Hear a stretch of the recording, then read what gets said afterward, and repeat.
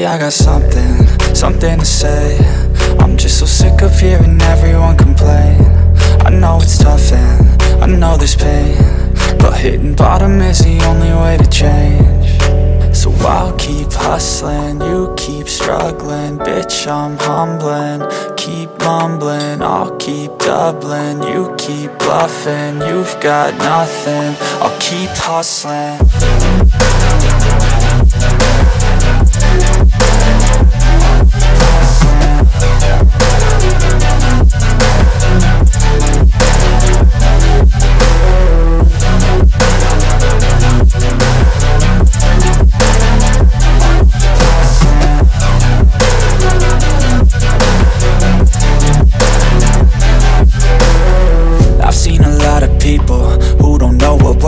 I've seen a lot of people who don't know what thirst is. I've had a taste of evil and tried to cure the sickness,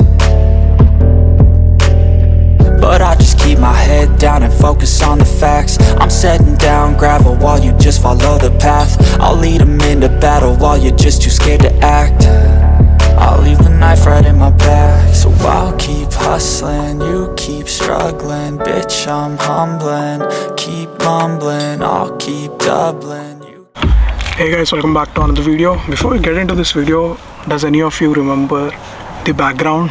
Yeah, it's actually a good place where I can make videos. I can just sit and talk here, right? The background is really cool. But I cannot walk 1.5 miles from my home every week. Well, guess what? I walked till here. So in this video, I'm going to give you an overview about US education system, basically about the coursework, assignments, grading system, exams, types of exams, and etc. So my video structure is going to be as follows. First, I'm going to start with the coursework, like what does the coursework contains, what all the elements does it contain, and like what is the weightage of each element, like assignment, like quiz, like midterm, final exam, etc, etc. And then second, I'm going to talk about assignments. What type of assignments do you get, how many assignments do you have in a semester for a course, particular course. And then third, I'm going to talk about the exams, types of exams, and like how are exams conducted, what type of questions you can expect. And then fourth, I'm going to talk about grading system in US. So without any ado, let's get started. So starting with coursework, there is no fixed structure that every course must have a number of assignments and a number of exams, so it completely depends on your professor. For instance, I've enrolled 3 courses last semester, and each course had different number of assignments, different number of exams, etc. Like for me in advanced design methodologies, I had only one final project and probably 6-7 assignments and no exam. And on the other side, in the material selection for engineering design, I had assignments, I had midterm, I had final exam as well. So it completely depends on your professor on like what to include in the coursework, be it exams, be it assignments, be it quizzes, be it midterm, etc. So I can talk nothing about it. So if you want to know about the course before you enroll it, you have actually a grace period in which you can enroll the course and you can see if you like the course and the course structure, and then drop it if you don't like it after talking to the professor or after attending 1 or 2 classes. So that's a good part. And secondly, coming to the assignments, there's no, again, same applies to the assignments as well. There's no fixed structure that you should have n number of assignments or you should have this percentage to the assignments. It's completely depends on the professor. But I can say that the assignment questions are a lot more difficult than what I faced in my undergrad back in India. So here the assignment questions are more research oriented, so you need to dig up different research paper, you need to read different literature in order to understand what you have to give explanation to that assignment. Again, similar to UG, you have all different types of questions. You have problems to solve, you have theory questions to write, you have literature to read and review it in your words. So there are different types of questions, but I can only say that the questions here are more research oriented. You need to spend more time, you need to invest more time into it by looking up different literature, different research papers, something like that. I hope you get that idea.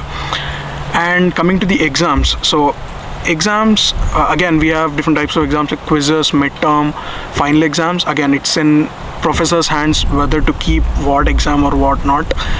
Basically, I had one course called Material Selection for Engineering Design last sem.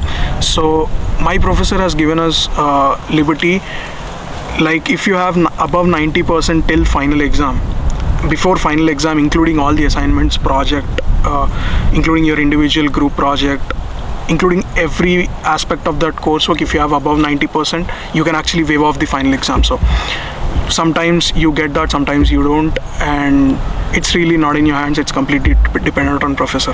And different types of exams are, one is closed book exam, which we all have been experiencing in India, like you just read for the exam, go and write. And the other one is open book exam. I don't know how many colleges had that, but back in my UG I had open book exams.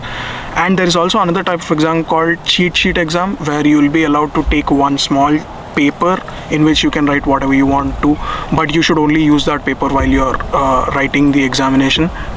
You should not use any other resource. So again, what I observed was same, like if you mug up or if you scrum up the formulas and go to the exam, it's of no use, because if it's an open book, the other student will obviously have a book and he can just search for the formula. So I believe you don't have any advantage by remembering any formula. However, you should know what goes behind that formula, from where the derivation came and all that stuff to solve the problems. And theoretical questions are mostly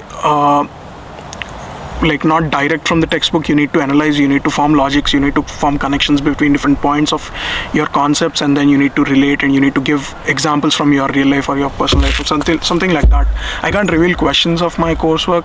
They're not copyright free. I mean, every coursework page has that copyright claim thing that we should not reveal the questions anywhere outside, so I can't reveal that. And coming to the grading of exams, so like last semester I've took 3 courses from mechanical department. The mechanical department had only one type of grading. If you get above 90, it's 4 out of 4 in that subject, and if you get above 80 and below 90, it's 3, and so on. But then this semester I took one course from automotive course, which is slightly different. It has 4, 3.8, 3.6 and stuff like that. Basically, if you're above 93% of 200, like including all the aspects of coursework at the end of the semester, you'll get an A. A means you'll get an A plus, which means 4 out of 4. If you get 93 below and 90 above, you'll get A minus, which is 3.8. So again, it depends on the professor. Basically, by now you should understand it's completely in the hands of professor on how to design the course structure of a course. So that's it. I just wanted to clear up, because many of you in comment section and Instagram were asking me how were exams in US, how's coursework, assignments and all that stuff. I hope this clears that. With that done, if you like the content, please like the video, share it to your friends, and subscribe to the channel. And if you have any suggestions or if you have any questions, please let me know in the comment section. And that's it. Sayonara. So I'll keep hustling, you keep struggling. Bitch, I'm humbling, keep mumbling. I'll keep doubling, you keep bluffing. You've got nothing, I'll keep hustling.